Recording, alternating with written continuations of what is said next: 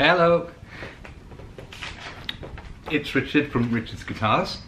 Okay, yeah, thanks for your feedback. Sorry about yesterday's disaster. I have a fresh battery and I have memory in my phone. No, it's not a phone, it's a camera. It's a proper camera. Okay, based on your feedback, I figured that I'll give you a quick update. It's quite nice that I wrote some of these down because there's so many things that are going on and I just didn't know where to start updating you about it. A lot of you have shown interest in the Lakestone guitars, which I'm really pleased because obviously it's very special for me being homegrown in Wolverhampton, just down the road. And they seem like a couple of special people who I think it's going to be a really interesting story, and I'm really excited to learn more about it. Well, since I spoke yesterday, I've been invited to go to their workshop on Friday.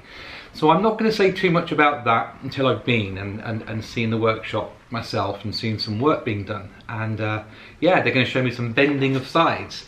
So I'm like a little boy in a candy shop at the moment. So that couldn't be more exciting. So I won't mention that too much right now. Then you also mentioned the Dowina guitars, which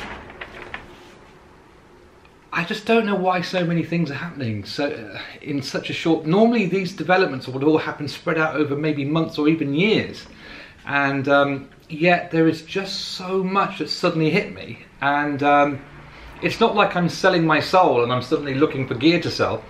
These things just organically occur through my own investigations and interest, and people approach me, and thank you to Bryn Hiscox at Hiscox Cases. I hope I'm allowed to say that because he actually mentioned me to the guys at Lakestone. So a big shout out to Hiscox Cases. Thank you so much. Yeah, genuinely, I'm not messing around. I'm grateful. Thank you so much for putting us in touch. Hopefully that will lead to something really nice. So this is the things that sort of happened, and I think if you're like-minded, you find like-minded people, and that's how this develops. So I'm not going to talk about oh yeah, sorry, Lakestone. So Dowina guitars.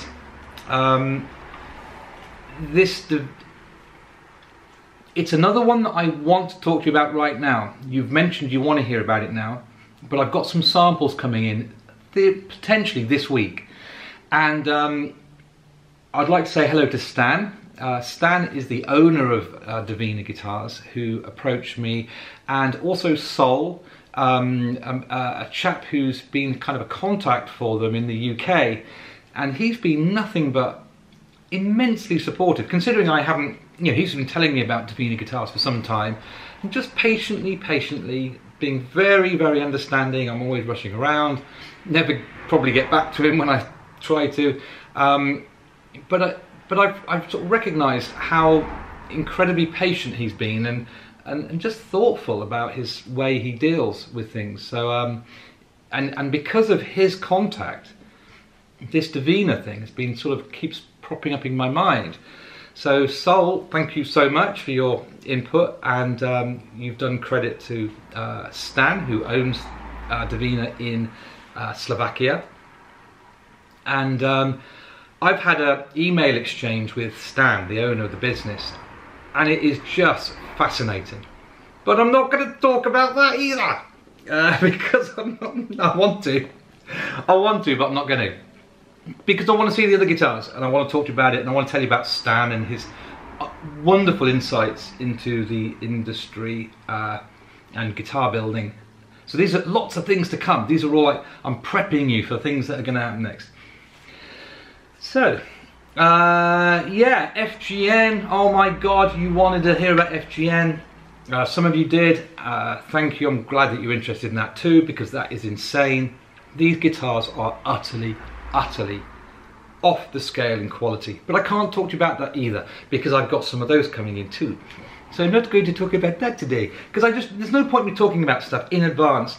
Well, I obviously asked you, but things keep developing every day, and it makes certain things less sensible to talk about right now. But I'm expecting something to come through from them very short, and I'd like to have a guitar in my hand while I mention it. So, but please watch out for FGN. That's amazing. So I'm going to talk to you about one or two of you, a few of you definitely were interested in my mum and dad's nature reserve. So I'm not going to talk about guitars at all. I'm going to talk about my mummy and daddy. No, there is a link in. There is a link. So I'll try and interweave everything.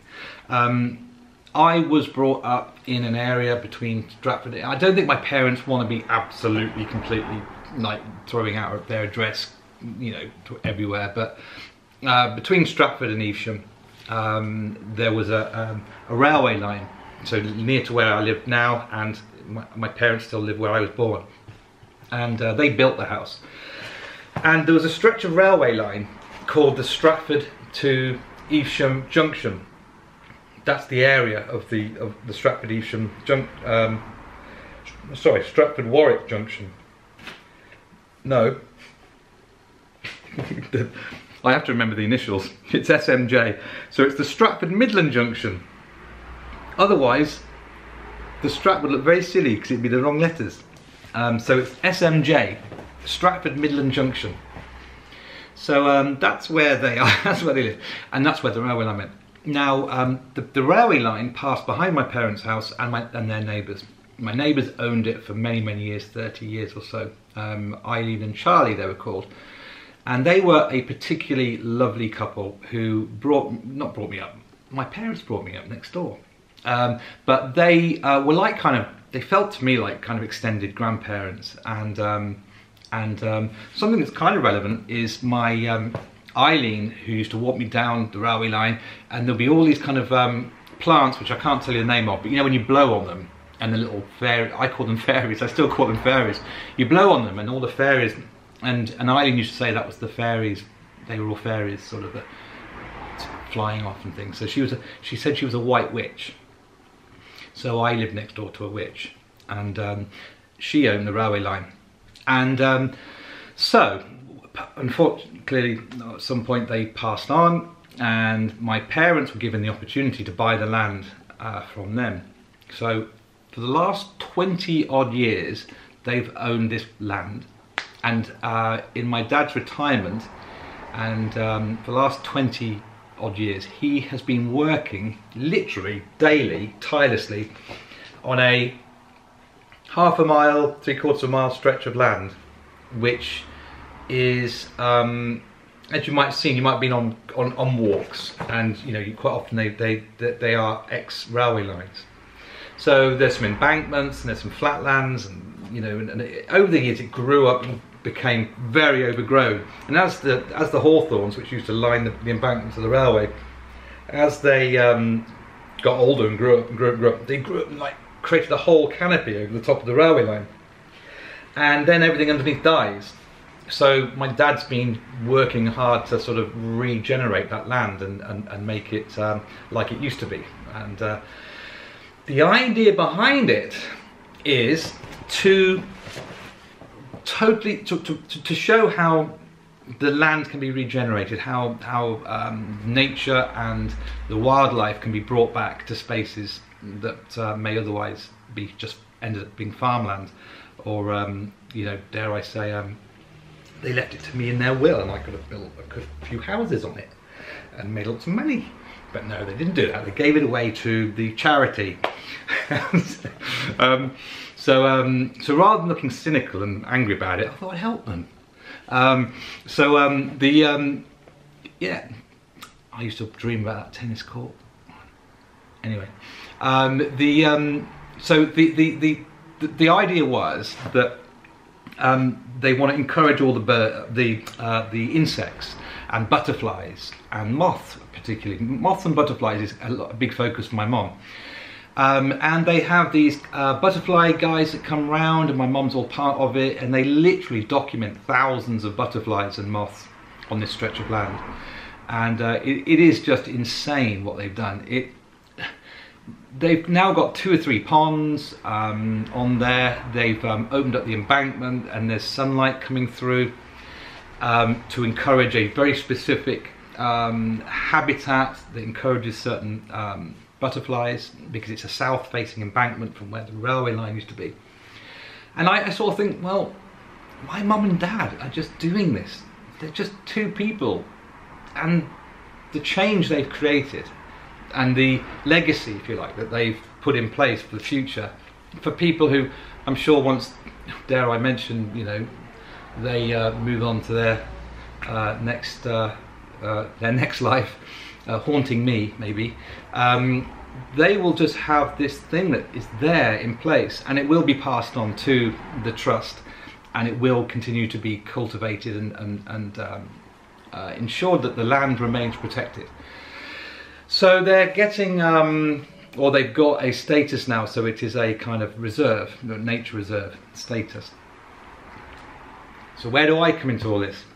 Well, I'm seen as the corporate money-making businessman. No, you know, because my brother's always very, you know, he's always saving the planet and doing eco stuff, and he's amazing at what he does. My mum and dad are always fighting for, you know, different eco causes, and I just wanted to feel involved and do my part and not feel like I'm completely immersed in just trying to make money.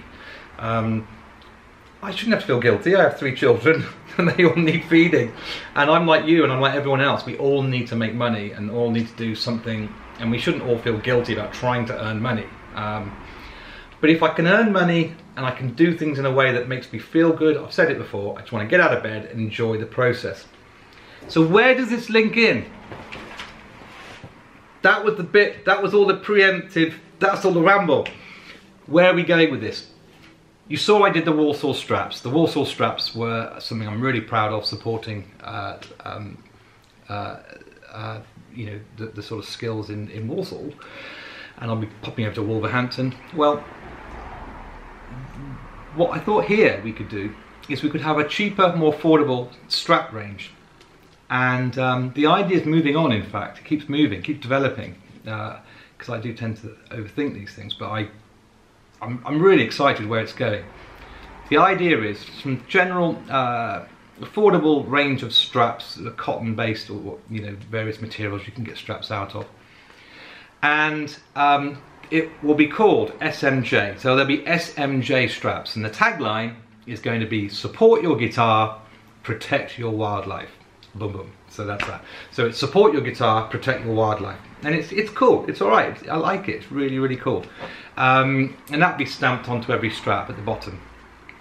And every strap that will be named after a butterfly that you could find on their reserve. When you go to the website and look for the product, there will be a picture of the butterfly that it's named after. There will be an explanation of the habitat that it requires or it enjoys to thrive, and giving you an idea of how you could encourage that butterfly to coexist with you at home, preferably in your garden. So yeah, so it'll give you some tips on how to sort of try and encourage that butterfly, and one day it may land on your strap. And but I've kind of taken it another step. So we've got the straps. There'll be £1 for every. There'll be a donation, at least £1. I want it to be at least £1. I've got to, let's call it £1. So £1 from every strap will go to the butterfly conservation. So that was a really important part of it. That there's some monetary value goes to the conserving the butterflies, and clearly there'll be also photographs of the nature reserve. So what you'll do, every strap is designed to raise awareness of the butterflies. It'll be telling you about the importance of the species and why moths and butterflies are so important in the ecosystem, because they are really a very important kind of measuring stick for the health of the wildlife. Without the butterflies and the grubs and things, we can't feed the birds, and then the birds don't die, and then, you know, the whole ecosystem starts falling apart. So it's a really important part of the ecosystem is the health of the bugs, and making sure, yeah, and then they turn into butterflies, apparently. And so yeah, there'll be education, information, learning, and I'm hoping it'll just be a really inspiring project. I just think it's going to be great fun. what I've done today, I've been speaking to a designer, and I'm hoping I'm not biting off more than I can chew. I thought, well, yeah, I can buy these straps from, you know, obviously buy them in bulk from the Far East and wherever. But I've got it in my head that I want to now make the strap actually have characteristics of the butterfly it's made from. Or no, it's not. It's not made from butterflies, but you know, the actual colorings and styling of it. And I'm absolutely sure we can do this, because I've looked at the all the different butterfly markings, and they are beautiful. They're absolutely gorgeous. If you just Google butterfly and look at images, you'll see different color tones. There's blue ones and sort of denim ones, and you know, there really is something there that works beautifully, and I think could coexist really well with a guitar playing audience. So I've asked this designer to just try one, and we're just going to try it. It was a peacock. I thought, oh, we use quite a striking colour scheme, and just see whether there's something that can still be really tasteful, really beautiful, and still be an you know, it's still a guitar strap. It's nothing. It's not going to have butterflies all over it. It'll just look like a guitar strap. But if you know the butterfly, you go, oh, right, okay, that's great.